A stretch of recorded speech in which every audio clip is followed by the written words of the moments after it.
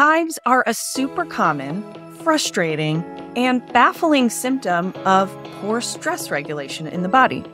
But when we address the root cause by calming hyperactive histamine and healing leaky gut, we get real, lasting relief. Keep watching to get to the bottom of those pesky hives. A few years ago, I met a young woman who we'll call Lucy. Lucy came to me for help because she had run out of options for treating her chronic hives. And let me tell you, she was desperate. Lucy's face would swell up so much that it looked like she had lost a boxing match. Not kidding. She had hive breakouts every day that were triggered by all kinds of stressors, including temperature changes, exercise, her cycle, and sometimes no apparent reason, even though she was on some serious medications. These meds made her groggy and exhausted to the point where she was forced to quit her job and pause her education, all because of chronic stress hives. Most people don't have such severe hive reactions, but that doesn't make the experience less frustrating. It's no fun to feel itchy and puffy, not to mention the embarrassment of red, raised blotches on your face, chest, arms, or neck. And chronic hives have a way of showing up at the worst possible times because of their connection to the stress response system. So, if you have hives, or if you've had them in the past, know that you're not alone and it's not hopeless. When we finally got to the root of Lucy's hives using evidence-based functional medicine strategies, some incredible things happened. More on that in a few minutes. But before we talk about strategies you can use to relieve your chronic stress hives, we need to understand why they're happening in the first place.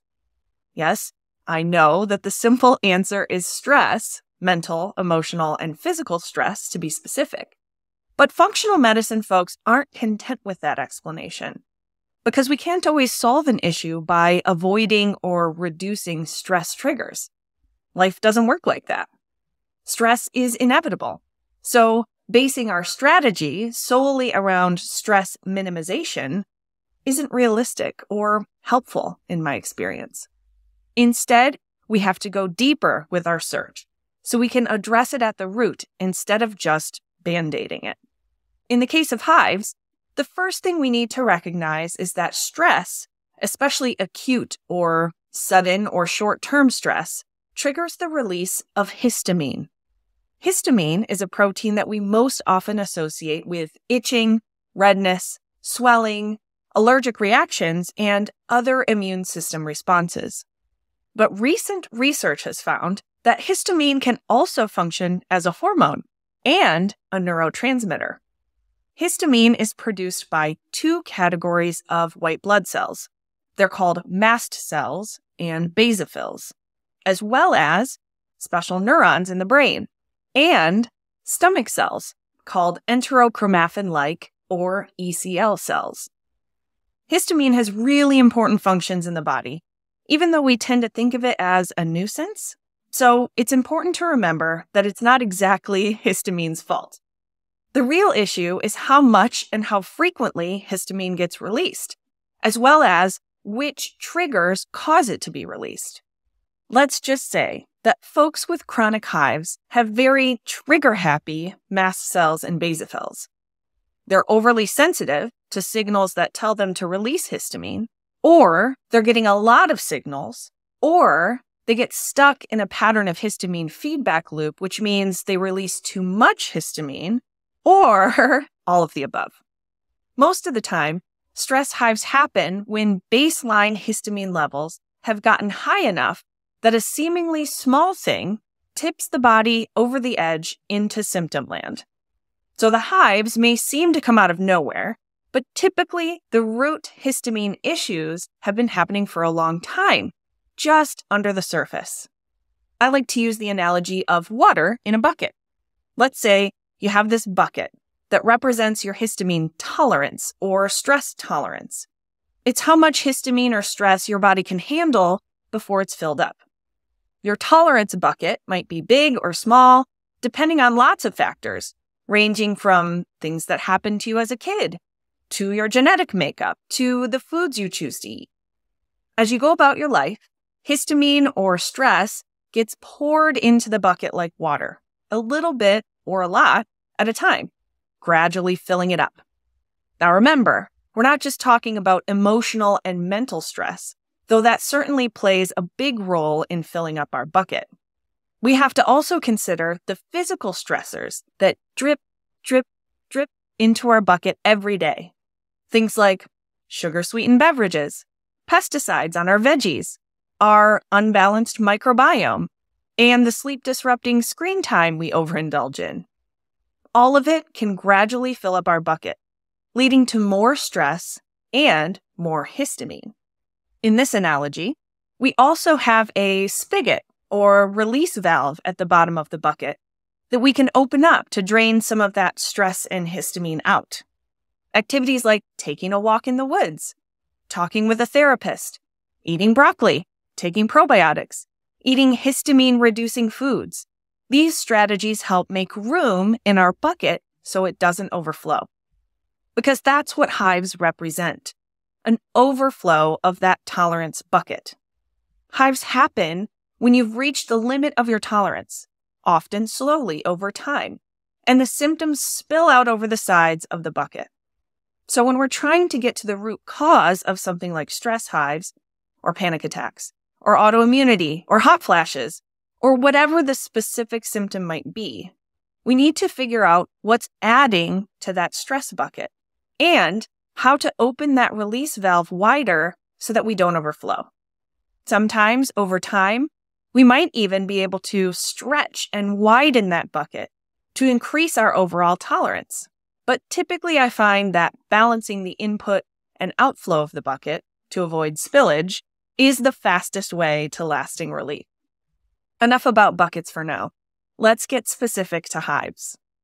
So we know that stress, mental, physical, and emotional, triggers histamine release. So figuring out what those stress triggers are, again, making sure we're remembering all three categories, and addressing it at the root is where we start. One of the most common physical stressors that causes or contributes to hives is poor gut barrier integrity, commonly known as leaky gut. Here's a crash course on leaky gut in case you're unfamiliar with this term. The cells that form your intestinal wall are all lined up, side to side, creating a barrier between the outside world of your digestive tract and the inside of your body, your bloodstream in this case.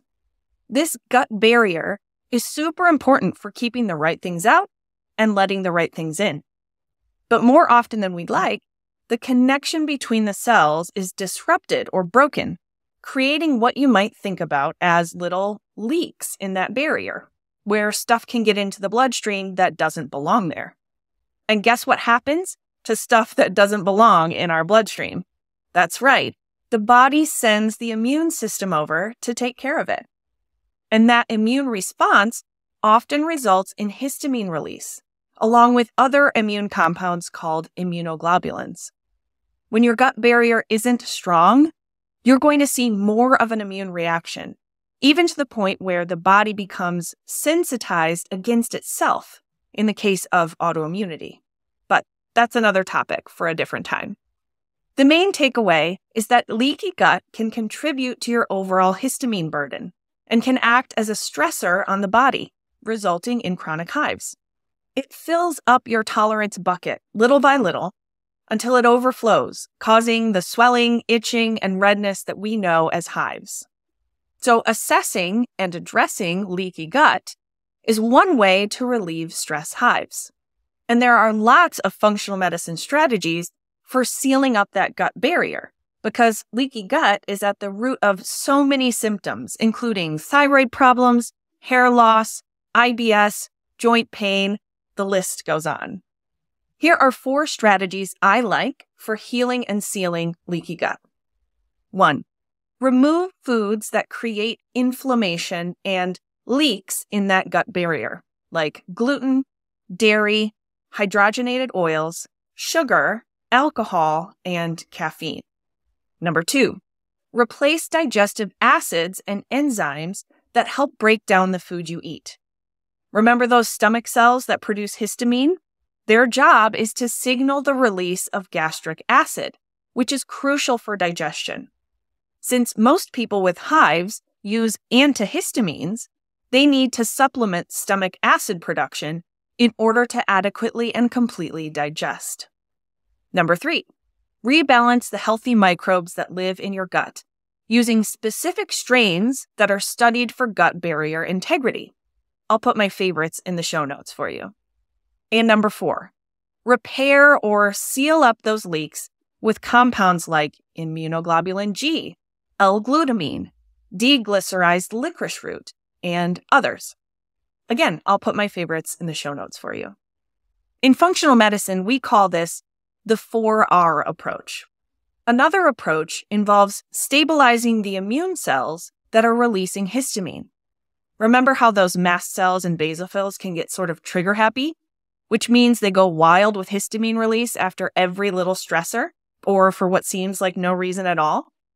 Thankfully, certain food-based compounds and herbs can help calm the frequency and quantity of histamine that's released from these cells, which also helps reduce your histamine levels at baseline. Vitamin D3, quercetin, stinging nettle, and perilla seed extract can all be helpful for modulating histamine release and response for a variety of hives triggers, not just stress. Check out the link in the show notes for my favorite blends of these awesome histamine busters. I bet you're wondering what this looks like in real life. Well, remember Lucy? Just 4 weeks after we implemented strategies like these, aimed at stabilizing histamine-producing cells and sealing up her leaky gut, she was completely hive-free. Her mood was lifted, she was bubbly and engaged and energetic, and bonus, she didn't look like she'd just been mugged. Hooray! This is why I love a functional medicine approach to chronic hives, because it includes consideration of the root triggers of stress, mentally, emotionally, and most importantly, and most often missed, physically. By taking a deeper look at all the different stressors on our system, you can actually fix what can be fixed, remove what can be removed, and also accept what can't be fixed or removed. And because we understand the why of the chronic stress hives process, we can also interrupt the pattern by stabilizing those histamine-releasing cells, which has many other wonderful health benefits. It's a better strategy than you just need to reduce your stress or just take Benadryl for the rest of your life, don't you think? Thanks so much for watching. If you're looking for more functional medicine solutions, be sure to check out my channel and subscribe for updates. And you're always welcome to leave me a note in the comments. I do my best to answer your questions. And I've got lots of histamine-relieving goodies for you in the video description, so be sure to click on those links for more information. As always, if you found this video helpful, please hit that thumbs up button. I know it seems like a little thing, but it really does help spread the word about functional medicine. So, thanks again, and we'll see you in the next video.